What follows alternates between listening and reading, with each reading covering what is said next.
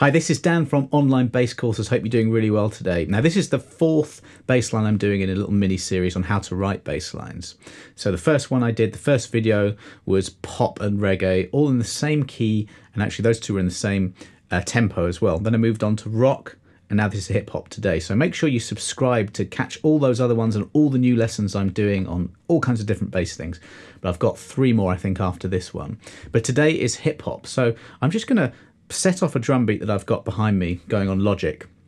And all of these drum beats you can download yourself, and they're 5 minutes each. So you've got loads of time to just practice playing the little mini lessons I'm going to teach you. So I'm just going to hit that, play a little bit and tell you what I'm doing.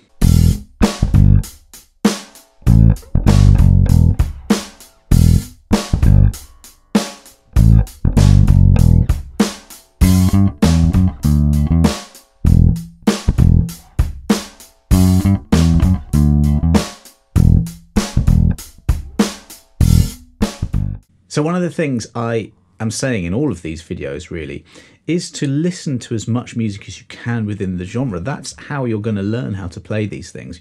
You're going to learn how to play by ear, play different bass lines. The analysis can come later, and I'm going to show you an example of how you might do that. But there is really no hip hop without funk music, and that's why hip hop's such a great genre for us bass players, because the bass lines are just so cool.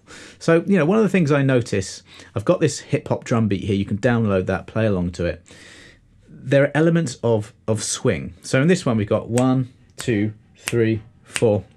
It's around about that speed. And the 16th notes are swung. So it's like digga digga digga digga digga digga digga. So that's the first thing you notice, is that often there is this element of swing. So you have to lock into that. Now, I mentioned in another video that a real good trick when you're playing bass lines, not tricks, just something that works to glue everything together, you as part of the rhythm section with the drums, is to lock into what that kick drum's doing. So when I was just playing this, and what I've done is I've written a chord progression there, but in terms of actually what I'm playing, I really just threw that together just now and I can improvise around it. So I'm not really thinking too much about the notes, but all the bass lines in this series, to keep it simple, what I've decided to do is just keep it in one key. So it's in the key of G major, or it's relative minor of E natural minor. I've got another video to explain that for you if you don't understand that. But for this hip hop thing, what I was doing was E natural minor. So all the notes that I was playing.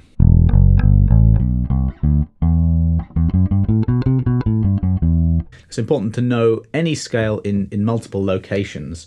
I'll show you what I was playing, if I can remember it, because I was sort of making it up, but I think I can remember it. I was playing something down this end of the bass and then something here. So the note selection was simple. It was just from that E natural minor scale. So that's E, F sharp, G, A, B, C, D, E. I was playing the A on the 5th fret of the E string. There's the same scale starting on the 7th fret of the A string. So I've got those notes. I've got this drum beat here, that kick drum pattern.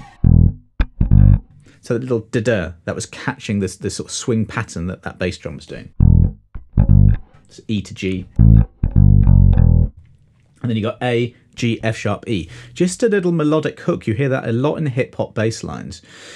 When you think about funk, and there is a funk bass line coming up, so as I said, subscribe so you get the knowledge exactly when that's coming.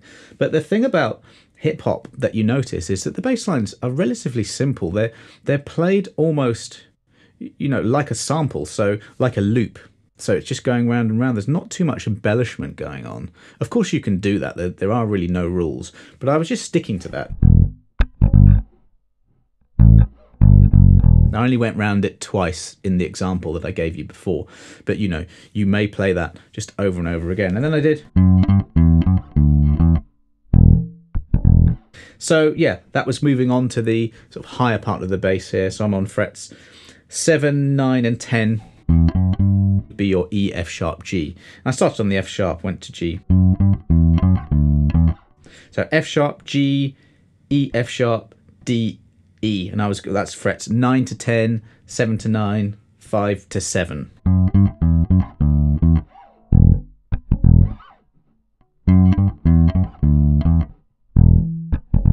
The point of this video and the others that I'm doing in this series is to give you ideas, because think about how many combinations of notes that there are within that scale and within, you know, the bass fretboard. You need to know not just the notes down here. You need to unlock the whole thing, and if you do that, the combinations of what you can play are just endless. So I just want to give you a few ideas. So I was just doing something melodic. If you play consecutive notes in scales and don't play them like scales, so what I did there,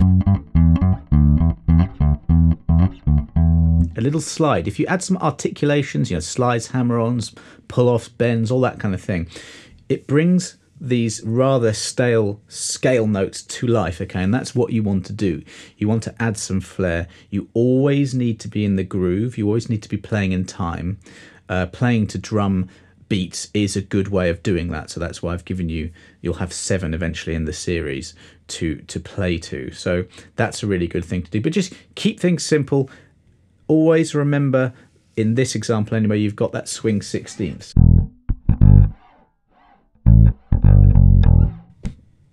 And it's just keeping things locked in. When it comes to hip hop, keep it simple. Just think in terms of a loop, you know.